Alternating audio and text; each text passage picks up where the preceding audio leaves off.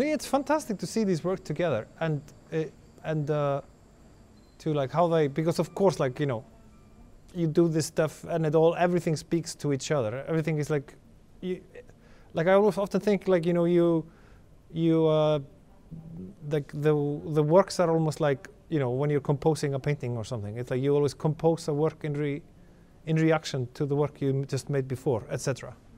So these are all works that sort of talk to each other. Yeah, I mean, this work here behind me, The Visitors, it was shot up in Rokeby Farm, upstate New York, in the Hudson Valley, and it's basically a place I had, you know, gotten to know a few years earlier when I was doing a piece at Bard. So staying there, realizing like I really want to do something here, which where I can somehow kind of capture the crazy magic of this building. And then this idea sort of slowly was born to come and bring, you know, friends from the Reykjavik music scene, people like musicians I deeply admire, and sort of make a portrait of them in this setting in Rokeby Farm, upstate New York. So, and I often thought of it like, I think of this piece really also as a portrait of these musicians, and then kind of in those settings, in that light, they really become like a John Singer Sargent portraits.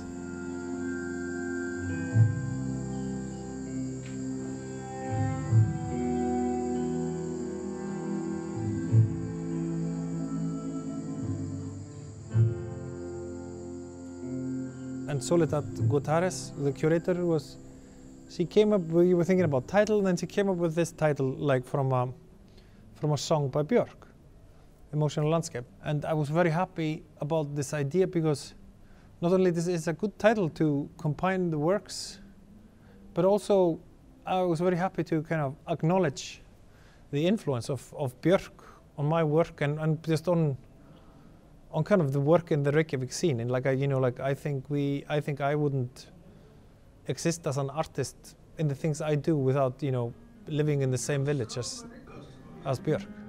Take my whole way to get around.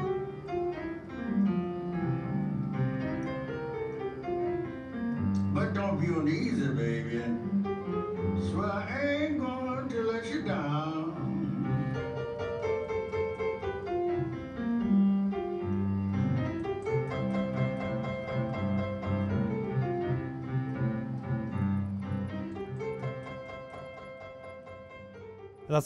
That's a piece like The Man was this unforgettable week in my life. I was just in Houston, Texas with Pine Top Perkins, was in this gang of musicians that created the blues and then created, you know, which became rock and roll, which then became, you know, funk music, disco, whatever, hip hop, and like, so just like the blues is kind of the start of it's like the first global culture, and I just found it fascinating to meet someone who took a part in creating something that is just so insanely huge, and you know we can't get our head around, like, you know, that what they created in the Mississippi Delta became, you know, with the 20th century and then the 21st century marching on. You know, it's in a way, you know, coming from a small place like Iceland and a small culture, then when we know where we are always trying to strive to be like the Europeans or be like the Americans, and so therefore I find it kind of fascinating to work with these big cultural themes of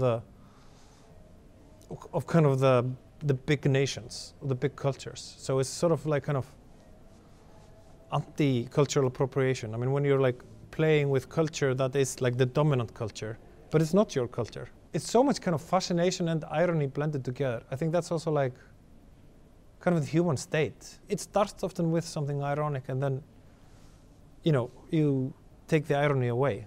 And that's also something I once read Björk say in an interview, which I just loved. She said like all her songs start as a joke, and then she just carves the joke away and finds something emotional inside, and that's the song. I find the idea of American 19th century landscape painting quite fascinating, because I think that was also what really inspired a piece like The End, where you have these paintings depicting the West, like the New World, which was always called. It's really the world being colonized through paintings, and that the Europeans are claiming the land with painting it in the gestures of European culture.